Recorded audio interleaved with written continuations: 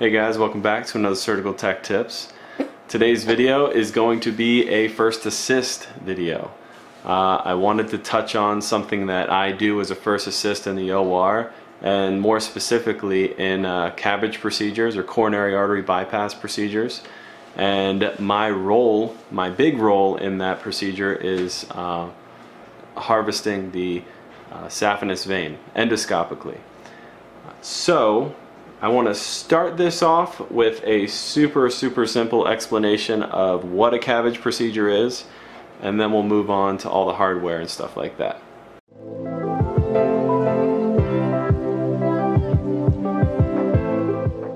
This is my incredibly horrible drawing of a heart, and this will be our saphenous vein. This little purple mark here is a blockage of some plaque, and we will bypass that plaque with our saphenous vein. So we will take this saphenous vein and attach it distal to the blockage and proximal to the aorta. So we are getting blood flow directly from the aorta back to the coronary artery and back to all this heart muscle down here that is no longer getting blood flow because of this blockage of plaque in that coronary artery. That is a super basic explanation of what a CABG procedure is and what we are using this saphenous vein for. Alright, now that we're here at the hospital, we're going to go over the whole saphenous vein harvest technique that I do as an FA. So let's start with breaking down the hardware.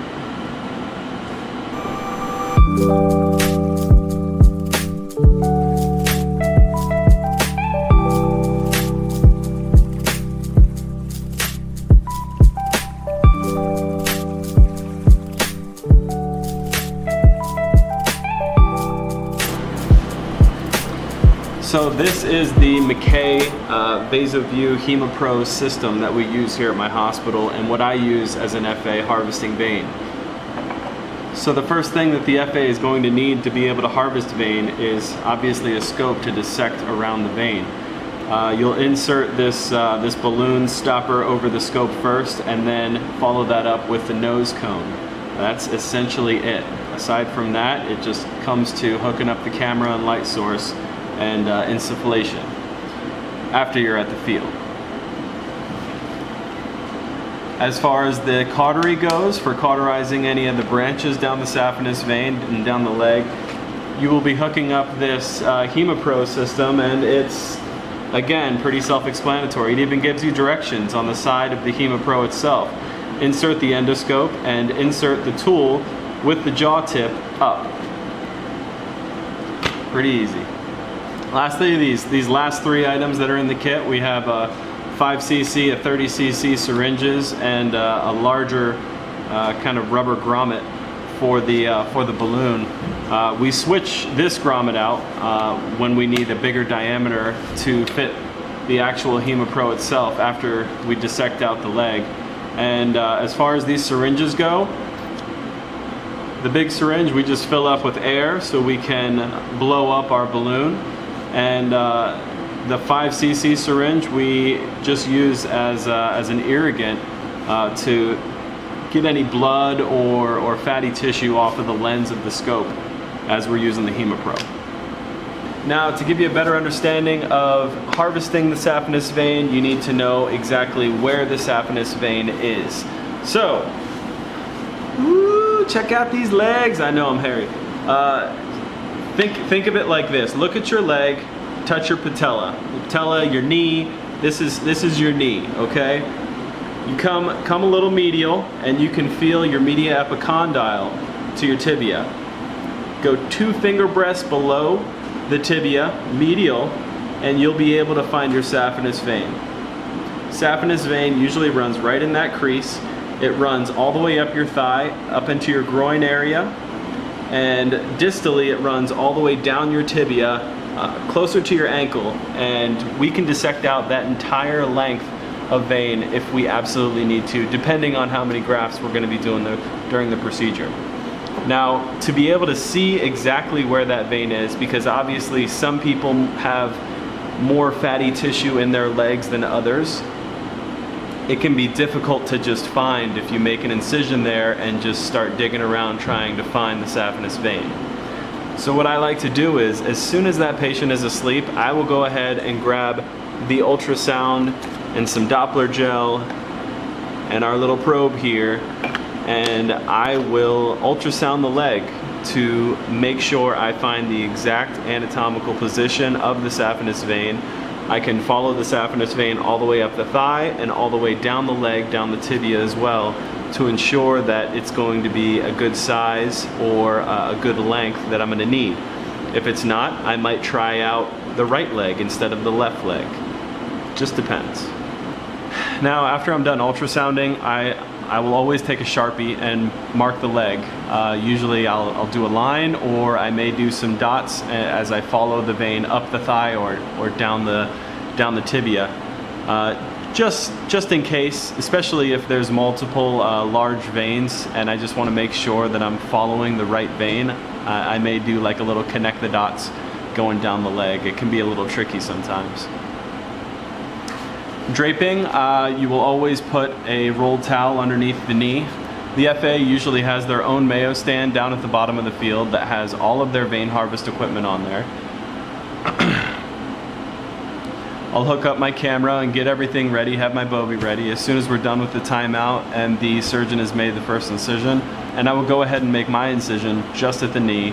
You want to be like kind of right there near that half point so you can go up the thigh and down the leg and still have, you know, enough length in your scope to be able to reach as far as you need to reach. I will dissect out that saphenous vein, right angle vessel loop around it to gain control of the vein. Dissect out enough to where I can fit my, my balloon, my little balloon cannula in there. As soon as I have enough room with that, I will take my scope with the balloon cannula, insert it in to the leg. I will always keep the nose cone on top of the vein initially, dissect in a little bit, just enough to where I'll be able to get that cannula in there, inflate the balloon, and let the insufflation do its work with opening up the tunnel that I'm about to create around the saphenous vein. Using the nose cone, I will dissect out around the vein, usually staying around 10 o'clock and 5 o'clock, because that's just where not a lot of branches come off of, so it's really a safe zone. And any branches that I see along the way, I'll kind of dissect to the left and right of them. And the insufflation really does a great job at helping me dissect everything out and creating the tunnel that needs to be created. So I will go all the way up the thigh on top of the saphenous vein, come all the way back, and then go below the saphenous vein and really kind of dissect out all the other branches that I need to dissect out. Same thing down below. Sometimes I'll start on the bottom instead of the top. It just depends on the anatomy, and you know, you just got to be flexible with it. As soon as everything's dissected out, I'll swap everything over to my HemaPro here. This is my cauterization and sealing device for any of those saphenous branches, or any of those branches off the saphenous that I need to burn to be able to take this out to be used as conduit for the heart surgery. The only thing that is really a major thing is that we take the insufflation off of the cannula and we switch it over to the HemaPro itself. So instead of CO2 coming directly out of the cannula port, it's going to be coming directly out of the end of my HemaPro to assist me in keeping that tunnel open as I burn off any of the branches along the way. Also, I've got this cool little C-ring at the end of the scope here. This is really great device to use for manipulation of that vein, to be able to pull it over to the left and the right for me to be able to get my clamp in there to burn any branches that I need to burn without having to burn anything close to the saphenous vein itself and possibly damage it. After all the branches have been dissected and burned, I basically, in the thigh portion, I will go back all the way up to the proximal end of the thigh, and I will make a stab incision in the thigh, put like a little hemostat in there, pull it up, tie off the proximal end of the saphenous vein so it doesn't bleed back. Cut it. Go back in with my scope and pull that vein all the way out to where I made my first 2-centimeter incision. Same thing with the going down the leg. I'll make a stab incision down by the ankle. Tie off of that distal end, and then cut proximal to that distal end and pull the vein all the way out. And then comes the most exciting and most fun part, going over every single one of those branches and preparing this vein. And by preparing it, I mean tying off every single one of those branches that you burned with this HemaPro. You need to go back and you need to tie off every single one of them. I know some FAs and PAs out there, they clip, but at my hospital and the way I was taught, we tie every single one of those off with a 4-0 or a 5-0 silk stitch. Now, one of the most important things that you have to remember is how is the blood going to flow? The blood is flowing from the aorta to a coronary artery. So how will that hook up with a vein? Because veins have valves. Always make sure that your blood flow is going in the direction distal to proximal on your vein. So if you went all the way down, if I went all the way down to the ankle and all the way up to the thigh, when I take that vein out, I'm going to be taking my distal end, the end that I took from the ankle, and I'm going to be hooking this vessel cannula up with blood into that end, because that is where I want my blood to flow through. If I hooked it up proximal, it's going to hit a valve, and that blood flow is going to stop, and that is not going to be any help to anybody at all. Now, once I hook this vessel cannula up to that distal end of the vein, it's great. It's a great tool to have to be able to dilate the vein, which you absolutely need to do. You need to be able to dilate that vein and see how big it's going to get for you, and to also be able to dilate any of those branches that you burned so you can tie them off or clip them. For us, here's our little suture towel with 5-0 and 4-0 ties. Now, after that vein is completely prepared and I went through all of that hard work, you know, tying off every single one of those branches, all of my docs that I work with here, they like us to mark the vein with this skin marker. We mark it all the way down on one side of the vein. They do that to enable them to know that their vein is not twisting as they're anastomosing everything on the heart. I think that's pretty much it. Then you close up your small little incision that you did, you know, rinse out the tunnels if you need to of any blood that's left over, and that's it. And you do all of this in the span of hopefully under an hour. When you do a CABG procedure, the surgeon is at the head of the bed. They do the incision over the sternum, sternotomy, take down the internal mammary artery for another piece of conduit that they're going to use to anastomose normally on the LAD.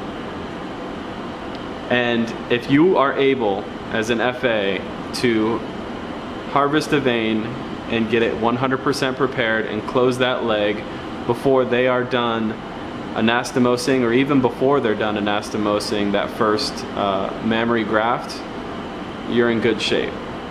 Surgeons shouldn't have to wait, and stuff happens. Everybody's leg is different. Sometimes you'll get these real big legs that are just full of subcutaneous tissue, and it is extremely hard. You just get, you know, fatty tissue falling into the tunnel like water, and it can be very difficult to see at times. But getting that saphenous vein out and not you know, having your surgeon wait for you to get that conduit out is the goal in this whole thing. So that's pretty much it, guys. That's kind of like a brief little icing overview of, you know, what I do to harvest a vein in these CABG procedures. Obviously, after we're done harvesting the vein, we have to go up to the head of the bed and help the surgeon with all of the anastomoses on all the coronary arteries. But yeah, that's pretty much how I harvest a vein. The light version of it. Thank you guys for watching. I hope you liked the video. I hope it was a little interesting for you. I absolutely love doing this. It's been, you know, kind of a dream of mine for a while, and to be able to actually do this and to be able to help in this capacity in the OR is by far one of the most amazing things and amazing experiences I've had in the OR to date. So thanks for watching. If you're a Patreon supporter, thank you so much for your support, and if you're not, check out the Patreon page below. Always thank you for sharing and liking the videos, and I'll see you guys very soon. I got a lot of videos I'm doing this weekend, so I'll see you soon.